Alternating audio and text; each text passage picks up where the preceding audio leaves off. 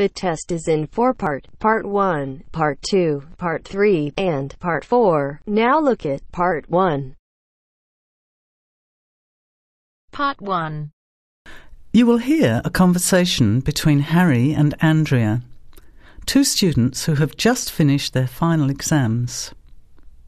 First, you have some time to look at questions 1 to 5.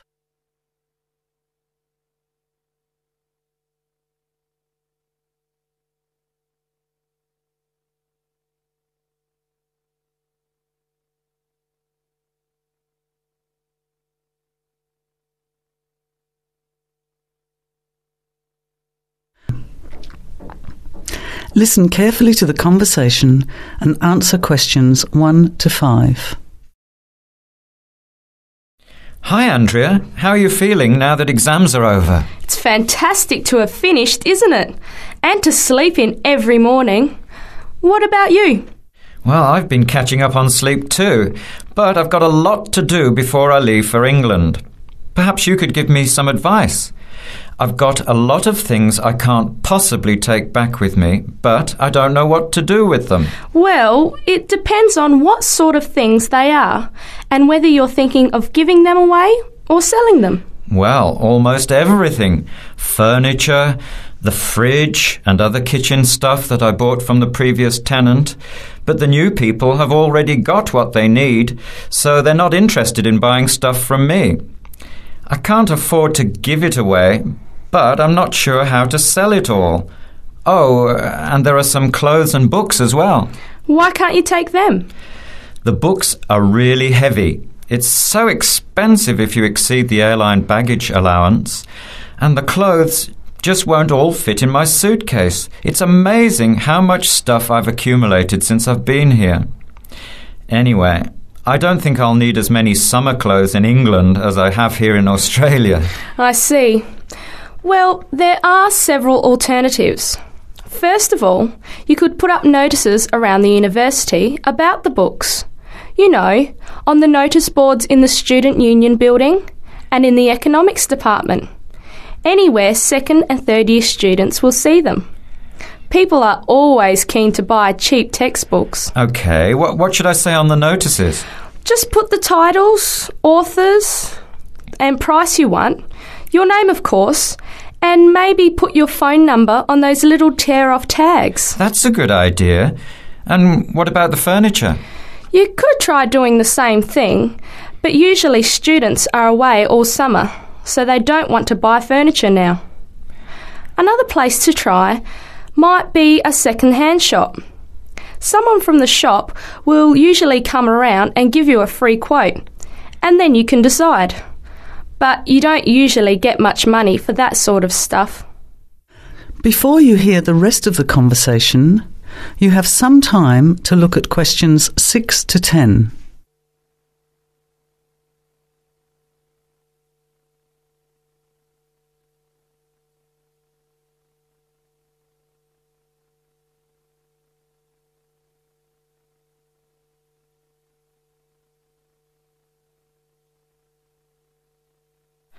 Another alternative is to put an advertisement in the Trading Post. Do you know that paper? It comes out every week advertising things people want to sell.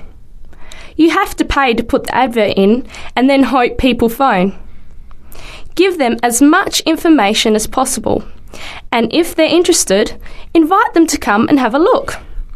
The hard part is agreeing on a price. No, I haven't seen the Trading Post, but I should have a look at it. And I could advertise the fridge, the microwave and the furniture.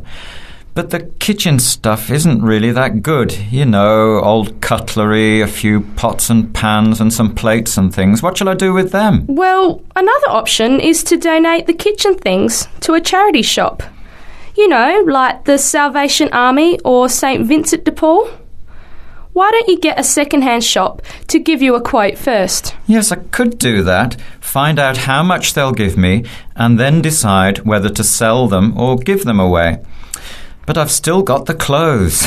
A charity shop will take them too, as long as they're in good condition. And even though you don't get any money, at least you know that someone who really deserves some help has benefited. That's a good point. I'll advertise the expensive stuff, the furniture, and donate the clothes and kitchen stuff. Let's go and buy a trading post and you can help me write the advert. Well, actually, I'm interested in buying the fridge and the microwave, depending on the price, of course. OK, let's see how good you are at bargaining. That is the end of part 1.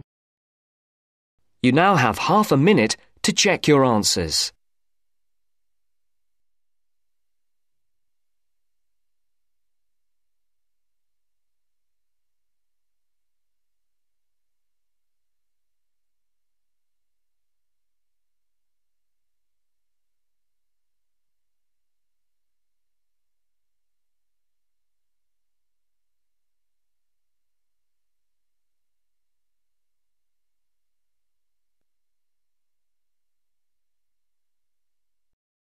Now turns to part 2. Part 2. You will hear part of a local radio program about fighting air pollution in Canadian towns. First, you have some time to look at questions 11 to 14.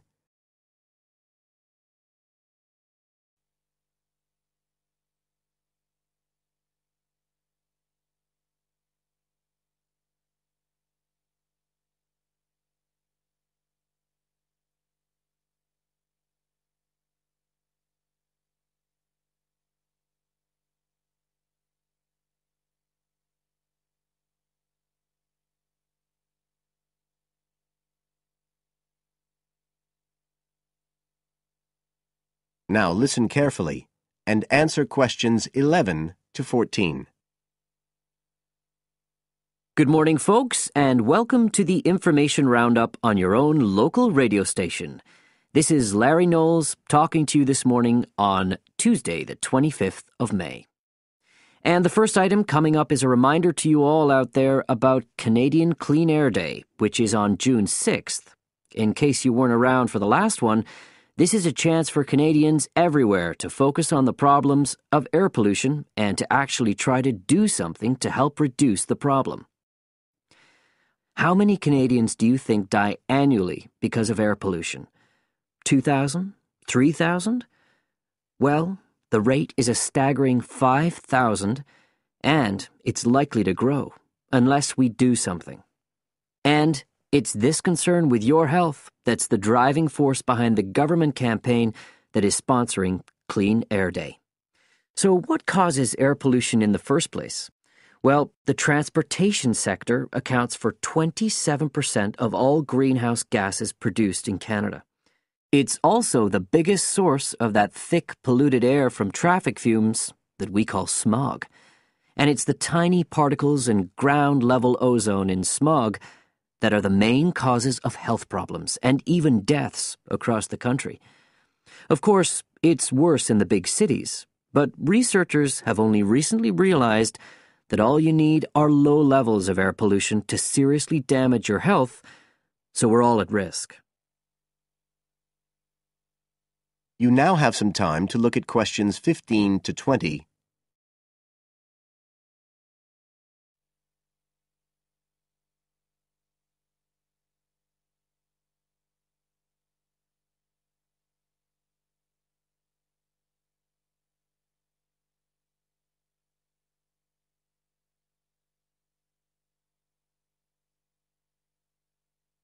Now listen and answer questions 15 to 20.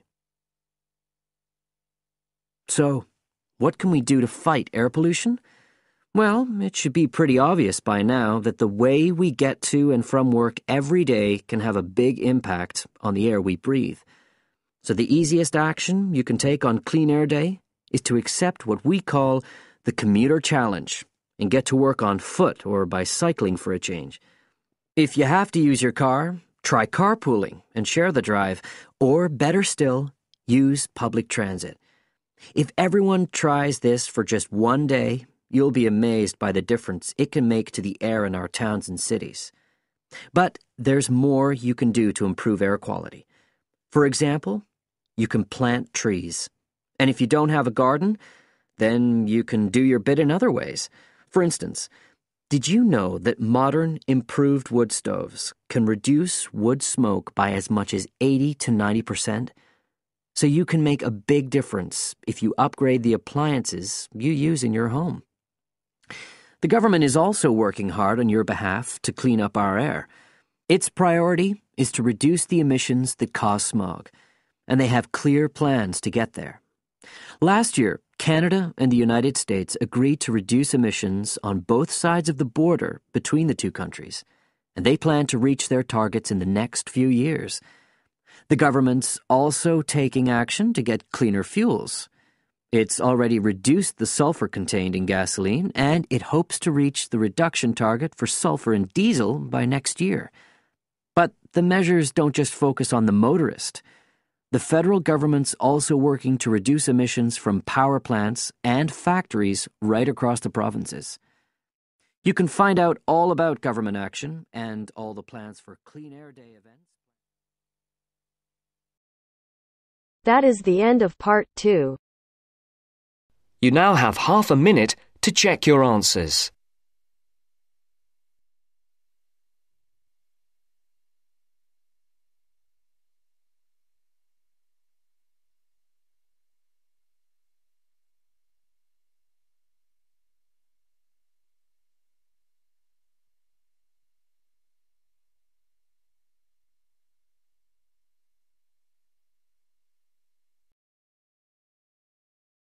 Now turns to part 3.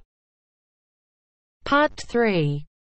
You will hear a conversation between a student, Dave, and his tutor about a project that Dave has done about work placements. First, you have some time to look at questions 21 to 25.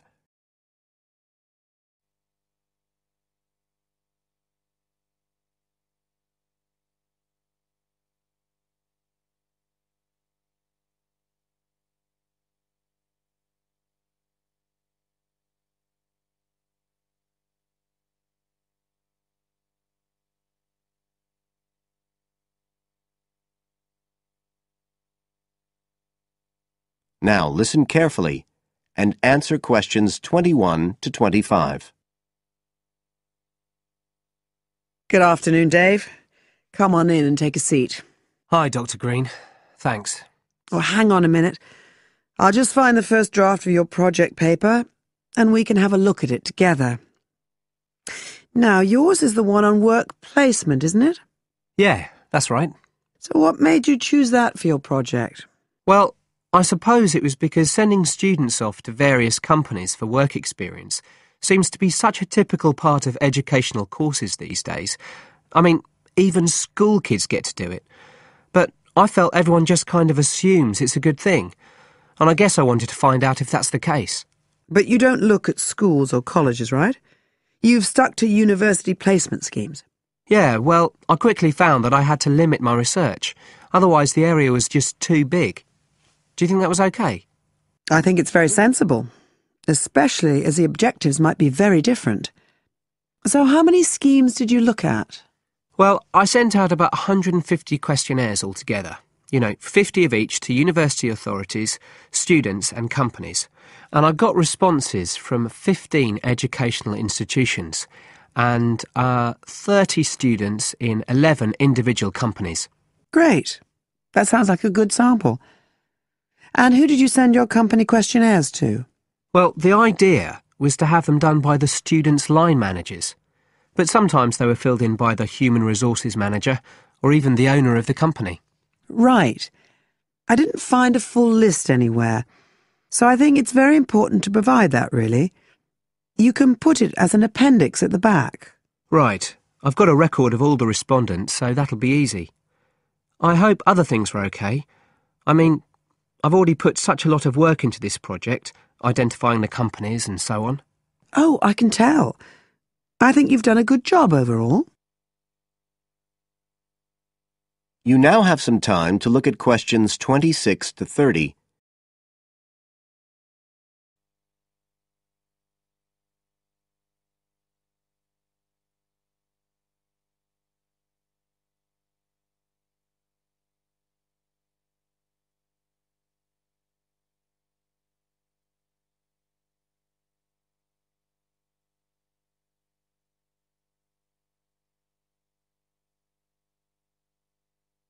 Now listen and answer questions 26 to 30. I thought your questionnaires were excellent, and you'd obviously done lots of background reading, but there were a few problems with the introduction. First of all, I think you need to make some slight changes to the organisation of your information there. At present, it's a bit confused. OK. What did you have in mind?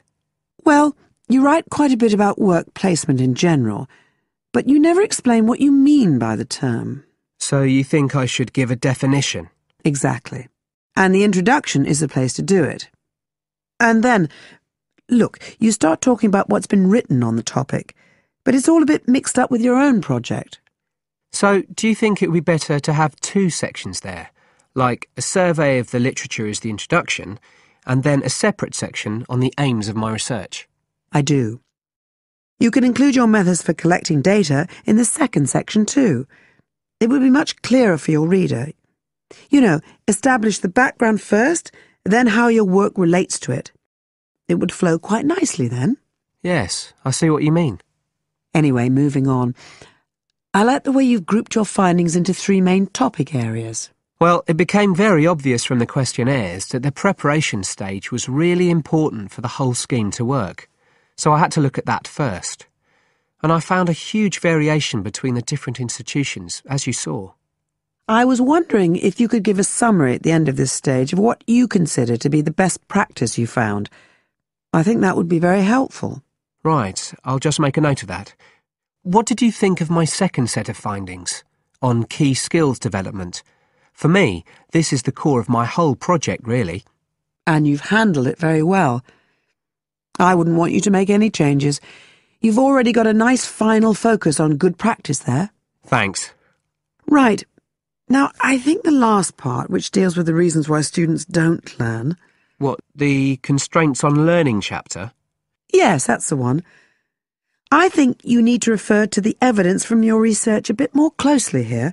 You know, maybe you could illustrate it with quotations from the questionnaires, or even use any extracts from a student diary if you can, and refer back to what you've written about good practice.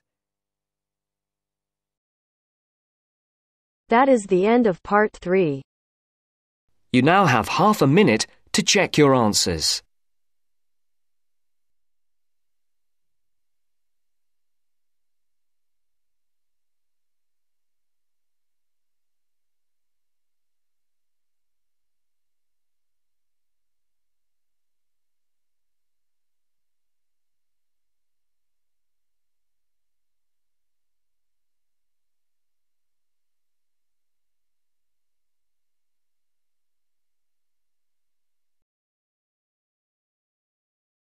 Now turns to part 4. Part 4. You will hear a talk about developments in public transport in large cities. First, you have some time to look at questions 31 to 40.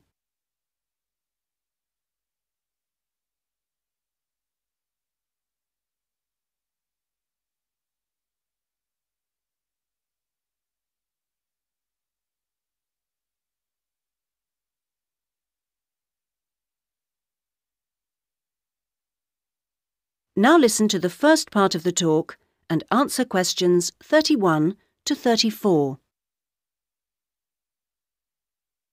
That big cities around the world are getting bigger is a clear trend. This situation is going to make the issue of transport increasingly important. Cities cannot work if their people and their visitors cannot move around. This means that public transport is vital to the success of cities. And yet, private car ownership is increasing all the time. Can these two facts be contained in the same reality? Isn't the car slowly but surely strangling the city? But we must acknowledge it does have genuine benefits. Having said that, the fact that car owners can escape to the mountains is of little relevance to the issue of daily city life, in which we need to do things like ferry heavy shopping and luggage around, something the car, of course, is invaluable for.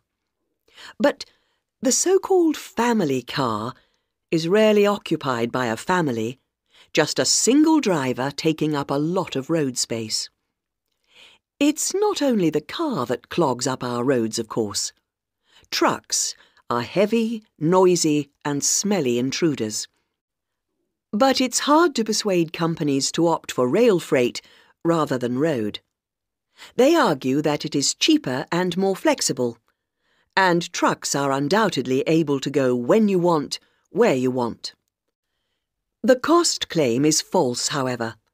Truck companies don't hold themselves responsible for the environmental costs they incur, nor are they keen to calculate the time spent on repairs or delays.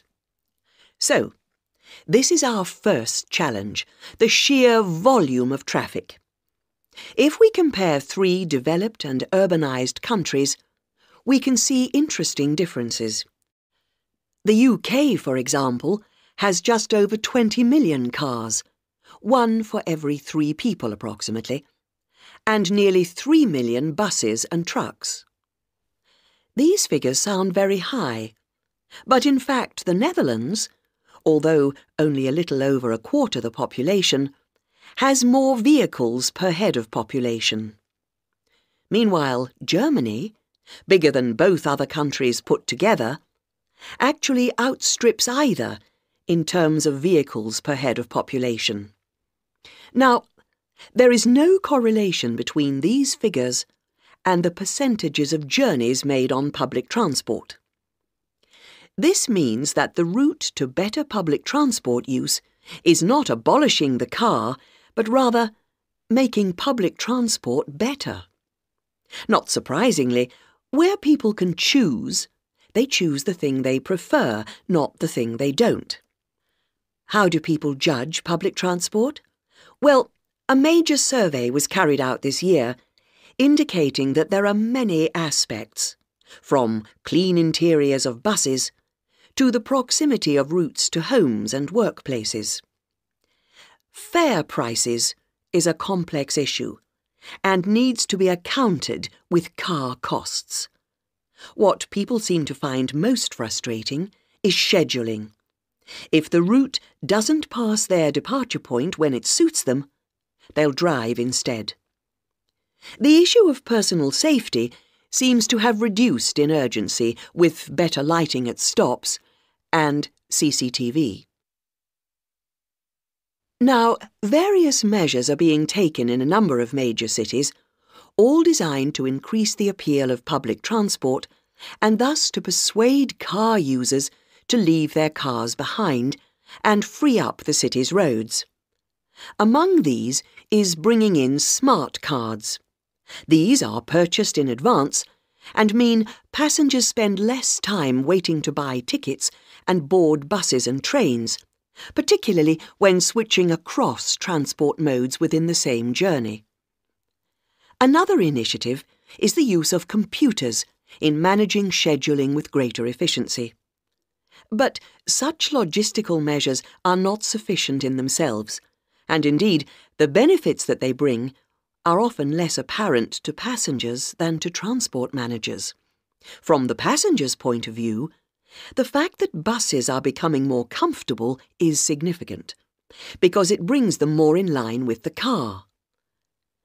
Delays and diversions are, of course, deeply irritating for passengers. Even if these can't be eliminated, ensuring that passengers have more detailed information available to them will help to reduce their sense of stress. We often associate public transport with inner-city travel, but of direct benefit to passengers are systems such as taxi sharing and dial-a-bus, which provide more flexible options for suburban journeys. And finally, nothing really significant can happen without a shift in people's mindsets. The way we travel is an expression of our values about many things. Companies operating public transport are slowly but surely finding it possible to sell their services as a public-spirited alternative to the car, as awareness of environmental issues has increased radically in the last few years. Overall, then, This combination of steps and changes has a good chance of shifting the city out of the car and onto the bus and train.